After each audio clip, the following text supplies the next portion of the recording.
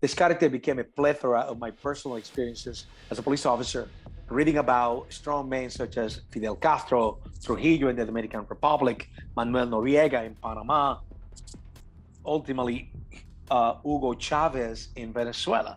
The way that I did it was like this. I actually grew up with a buddy. We were elementary school buddies, friends, who end up becoming a general, a brigadier general. I have not seen him in more than 40 years.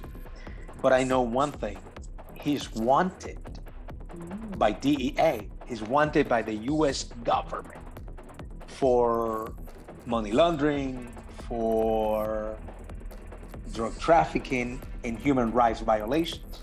So I read about him, and to me, this is an individual that is just cold-blooded. Cold-blooded. In my mind, it was incomprehensible to me because he was a good kid. He came from a good family, and then he turned into this animal.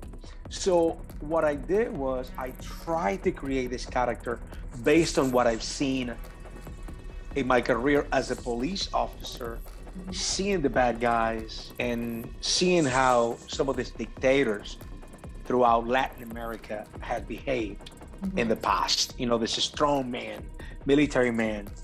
And then when this role comes along and I see the script to Cupita, it inspired me even more.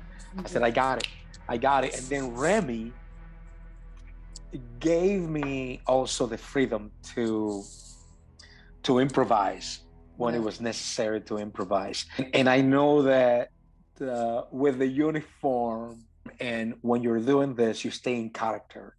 And I know that I having conversation with the other actors on the set, I say, man, you look intimidating.